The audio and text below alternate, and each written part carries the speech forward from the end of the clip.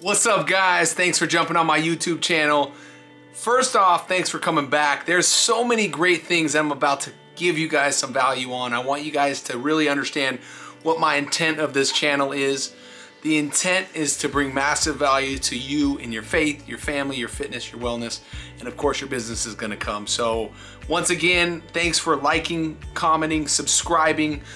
Anything that you guys can give me input, leave a comment below. I want to address any concerns or questions you guys have. So my goal from today is to bring you a couple of bullet points on relationship. As most of you guys know now, last week was my anniversary. And when I'm talking about my anniversary, 7 years married, but I've been with my wife for about 11 years. And gosh, you guys know, if you're married, if you're not, these bullet points you should be able to use for your relationship in your own marriage or in your own relationships with your loved ones, right? You don't have to be in a marriage to be able to get some value out of this. You can apply these principles to any relationship you're in, and I believe that it will bring a lot of value to your life. So let's get started.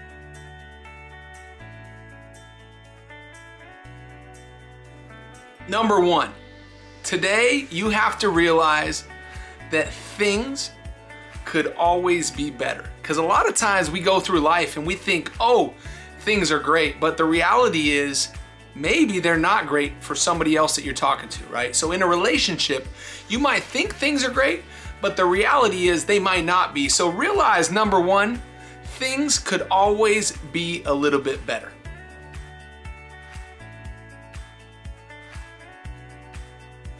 Number two, think about this. You got to evaluate what could get better, right? So at the end of the day, if I already know that number one is things could get better, and number two, I got to evaluate the things that could get better, right? Think about the things that you could potentially get better at. Maybe it's taking time, putting your phone down and spending quality time with your wife. Maybe it's you take, 10, 15, 20 minutes to go and make someone a meal, or you do this, or you maybe do an act of service, make them coffee in the morning, right?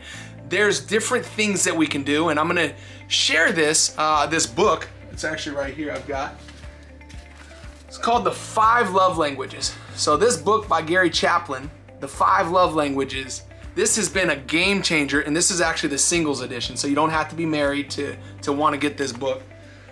It talks about your love languages, right? So this is getting a little bit more in depth about who we are, but we've all got different love languages. And just to keep it real simple, I'm not gonna go through all the love languages, but a couple of them are, maybe your love language is acts of service, right? Maybe it's quality time.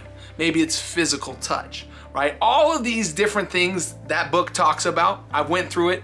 It's helped me transform my marriage. And see, different people receive acts of service differently, right? It might be my top thing. Like if you do an act for service for me, like you're my best friend, but you do that for my wife, guess what? She's like, yeah, you know what? I'd rather spend some quality time, right? These are the questions that you got to ask yourself. And then in any relationship, right? Getting deeper into the relationships, you've really got to deep dive into the relationship and understanding what is this person's love language. So that being said, we're going to go into tip number 3.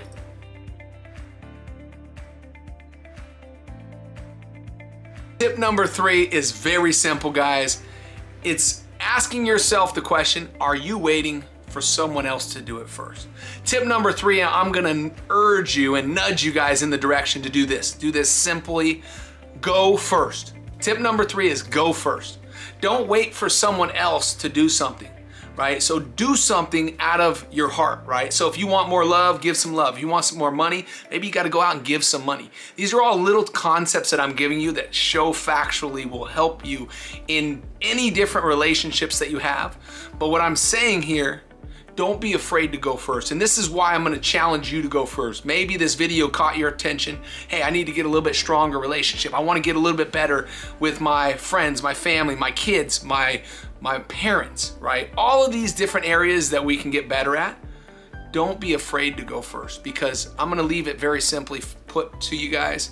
Tomorrow is not guaranteed to anybody, right? And if some reason that person were to pass away tomorrow or tonight, right, and you didn't go first, I can promise you, you wish you would have went first. You know what? I should have just bit my ego. I should have went forward with my emotions. I said, you know what, I knew it. I should have listened to Mike and I should have went first. So that's my challenge. Obviously, tip number 3 is go first in your relationships. Don't be afraid to go first and give selflessly. That's very important. And I'm gonna leave it at tip number 4 here.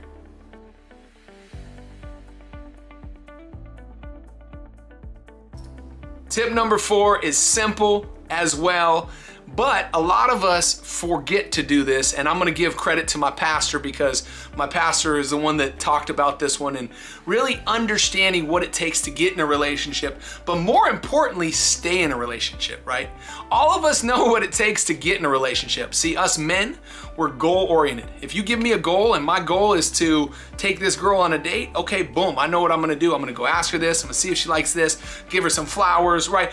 There might be multiple different ways of doing this, but once you've gotten into a relationship, see, any relationship you're in, you've got to maintain it. And here's what most people forget. After us men, and I'm just going to throw it out there because us men are goal-oriented, we forget to do what we did to get that person to date us, to fall in love with us, to be our spouse, to be our friend, right? Whatever it is in that relationship, we have to do what we did to get that person to love us in the beginning, right? Go out and go on dates. Spontaneous, maybe you were that person that would just drop everything and like, I'm over there, I'm at your house, right? Let's do this, right? Let's connect. Now, if there were more marriages that did more dating, right? And courting, I call it courtship because that's what Pastor Rick says. If there was more courtship in marriage, less marriages would end in court. So that being said, I don't know if you've been married for 10, 20 years, right? The one tip, and I call it the golden rule tip, the 4th tip, should I say, is to really go out and do more courting, right? Do what you did to get that person to fall in love with you. Do what you did to get that relationship, right? And it takes some thought process. What did I do? Let me think about this. Oh, you know what? I used to always spend time at the dinner table just chatting and genuinely getting to know this person. Or you know what? We'd go out to dinner and we would just spontaneously, hey, we're off to the races. Let's go stay a night in New Mexico or do this, or let's jump on the plane and go here, right? Might be a little difficult, obviously, with kids or some things that have changed, but my challenge to you is to continue courting that person, right? So that way your marriage or your relationship doesn't end in court, right? So that being said, I hope this video brings some value to your marriage, to your relationships, to your loved ones, to your parents, right? To your kids.